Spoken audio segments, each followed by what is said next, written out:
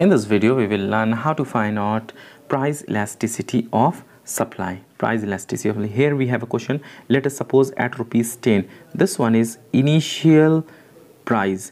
Quantity supplied is 30 unit. This one is initial quantity or initial supplied.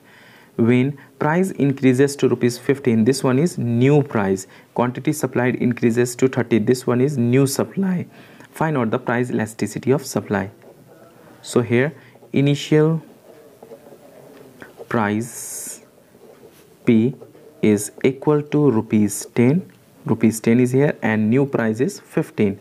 So new price, which is denoted by P1, is equal to rupees 15. Now we have to find out change in price. Change in price, which is denoted by del P, is equal to P1 minus P.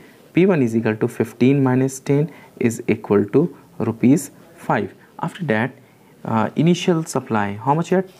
When rupees 10, then initial supply is 30 units, and when the price increase at rupees 15, then quantity supplied increases to 45. So this one is new supply. Initial supply 30 units, new supply 45 units.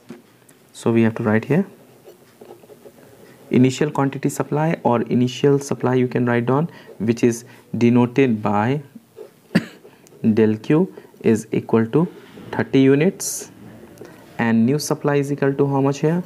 New supply, which is here Q only.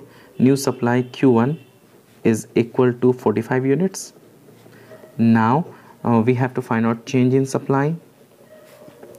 Change in supply, which is denoted by del Q, and the formula is Q1 minus Q.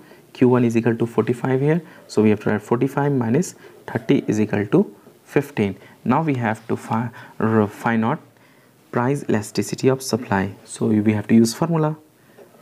We know that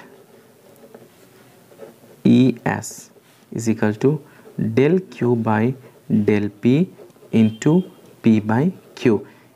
Price elasticity supply is denoted by ES, and the formula is del Q by del P and P by Q. Del Q is equal to, we have here 15, and del P is equal to, we have 5. So 5 we have to write down.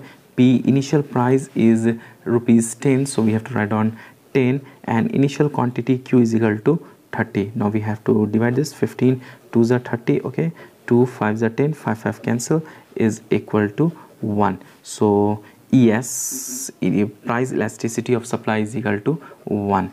So hope you understand this problem related with price elasticity of supply, which is taken from class 11 economics book, chapter 3, elasticity of supply and demand.